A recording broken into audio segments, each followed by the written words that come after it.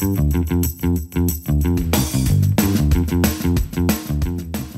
everyone, welcome to the 50th podcast from Research to Reality. It's my great honor and pleasure to have Utz-Uwe Haus. Hello, Utz. Hi, Dejan. Welcome. Thanks for having me. So Utz, you came here to this beautiful place, very emotional to all people from HPE.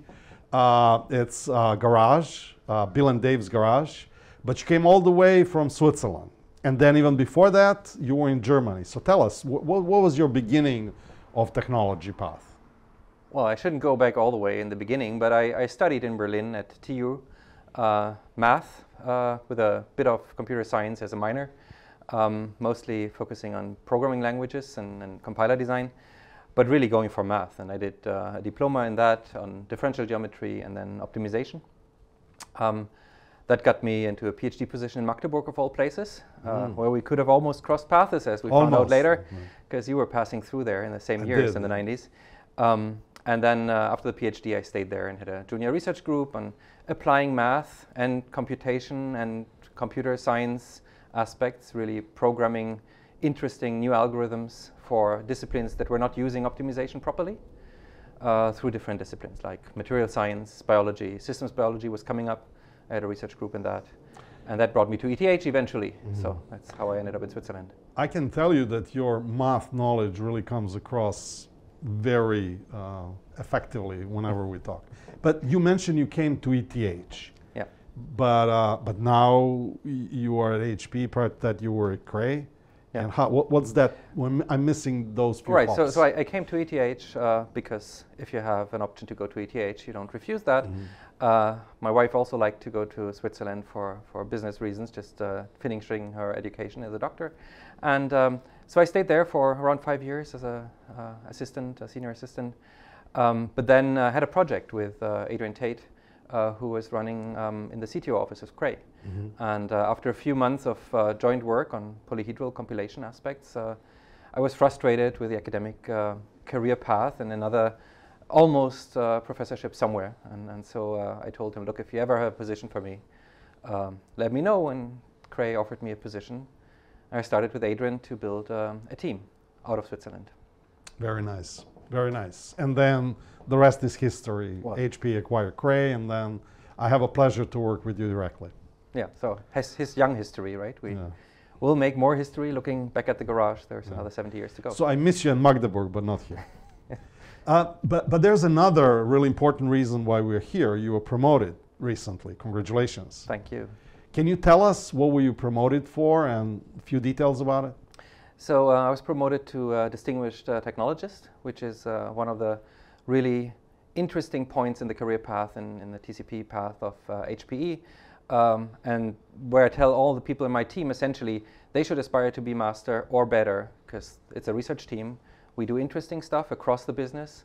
And that's really where my promotion comes from. So we've been influential, not just me, but the team, but me leading it in numerous very big customer wins in Europe. So that's clearly one of the big aspects of all of this, starting with Lumi, the European pre-exascale system, but also other ones like KAUST recently, and similar ones. So there's the business aspect. There's the continuous pre-sales integration, where we've been called upon to understand customer problems that normal pre-sales folks don't have an answer to. Customers like that if they get more insight beyond what's in the catalog, what's in the general briefings.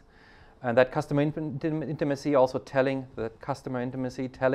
our partners we've understood their problems before they wrote the RFP. That's where our team shines.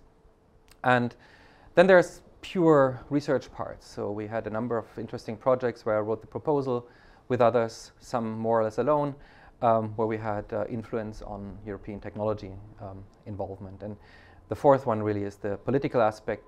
It's an interesting time for a global company like previously Cray, now HPE, to be recognized for their investments, even if they're maybe not as big as some European players want them to be, in Europe, and get a share of that. So that requires political involvement, policy making, research agenda writing, and I've spent quite a bit of time on that in recent years. I think that's been rewarded with that promotion. Nice. So Norm Juppy, senior fellow, who used to be my manager, used to say that DT is one of the best positions. You know, even though there are a couple of higher positions, you still have to meddle in technology, and you can enjoy. You know, and I won't go in other details. But because DT is on the technical path, can you tell me not about political aspects, but about these technical aspects that you were promoted for these first three contributions?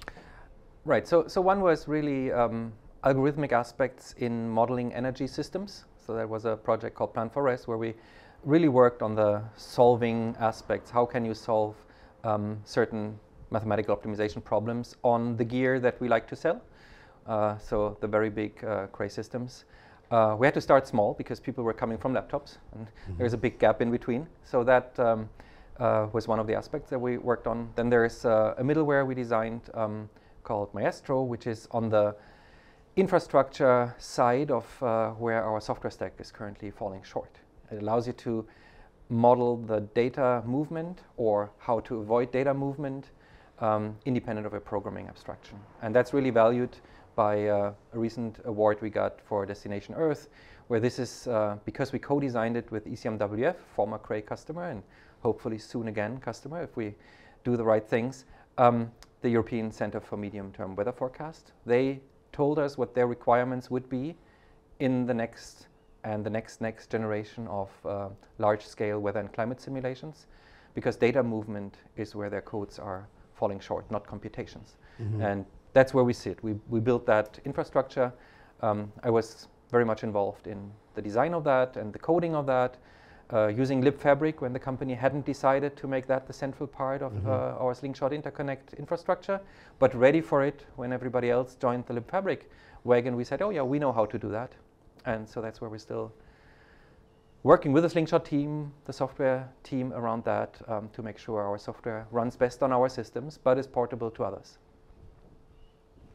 Very nice. So what do you do? How do you, because you generate IP, and it goes through products, but do you and your team also write papers, patents, standards? How do you express yourself outside of products or in addition to So products? actually, the products part is maybe the weakest part that we need to talk about, how to make more product outcomes out of our first development. So we consider ourselves to be producing ideas and proof of concept pieces that, number one, we really open source to the community where required by the funding agencies. We do internal advertisement for that. We try to find groups that can make use of it. And we reuse them in the next POC. So we don't have a patent yet. That's on my list. I have a reasonable publication list from the academic times. I don't have a patent. I always wanted one. So that's still in the works. We'll do it together. We'll do that together. In Cray, patenting out of Europe was just not a topic, so that's why we didn't do it back then. Innovation disclosure is something we're learning how to do.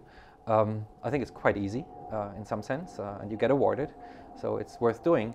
But we write papers, we go to conferences, present our work, internal and external, and that's where we show the results.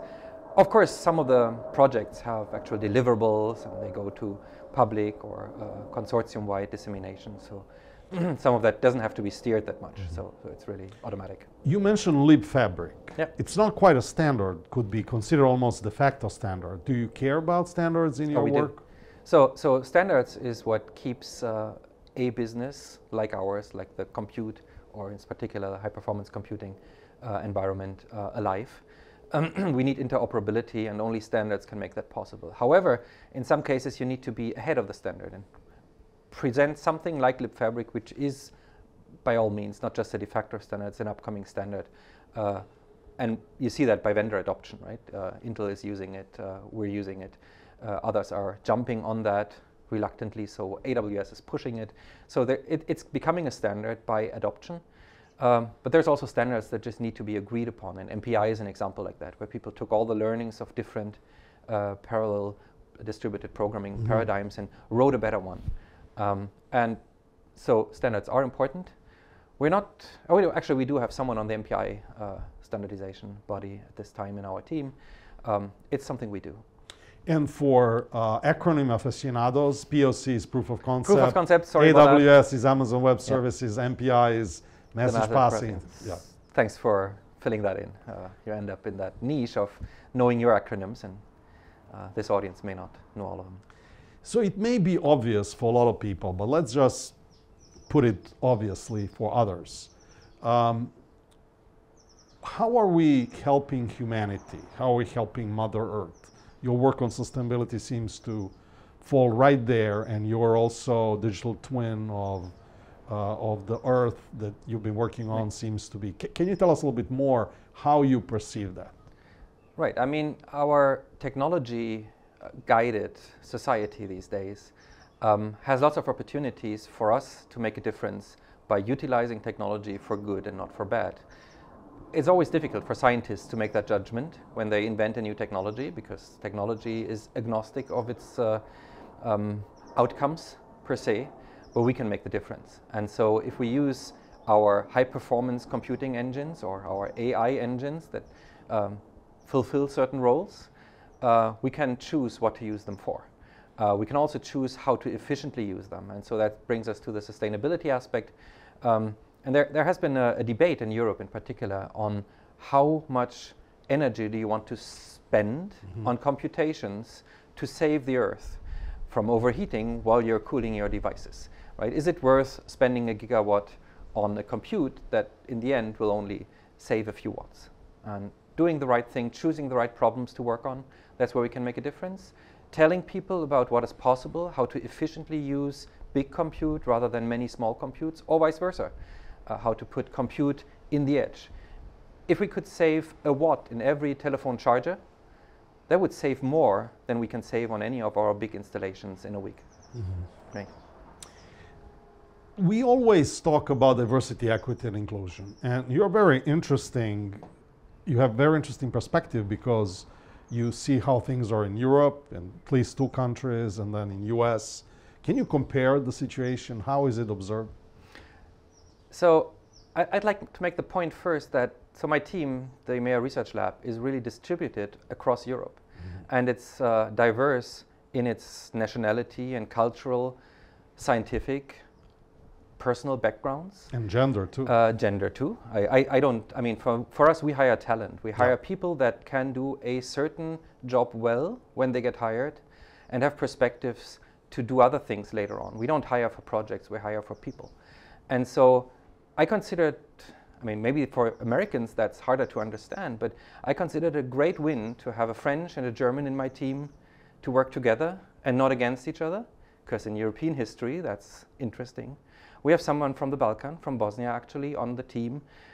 We learn about their background, about their recent history, about how Europe has not been free of wars in 80 years, even before the Ukrainian crisis that we have now. And we have this distribution of France, Germany, Switzerland, with Italy and Bosnia and Britain, New Zealand, all in one team. So we learn about the backgrounds of people in the team. We take that as a, not challenge even, just as an opportunity to do our team meetings in the different places, learn about culture that's close to each other and still historically far apart. Does this equity and inclusion stop when it starts about soccer or not? Well, I'm a big ignorant on any sports that involves round objects that includes soccer. So I think actually we have people who do sports of different sorts. We don't really make fun of them for any reason. And some of them have a strong opinion on which team should win which game. And I think that's the least important part. So sports really is just one of the many aspects of things people like or don't like in the team. And you need to understand how to not bother people in a team meeting with a soccer game if they don't want to go there. That's part of being equitable to everyone. And inclusive. Very and nice. Inclusive. Very nice. Can you tell me, have you observed any other differences culturally or otherwise, food, anything across the geographies?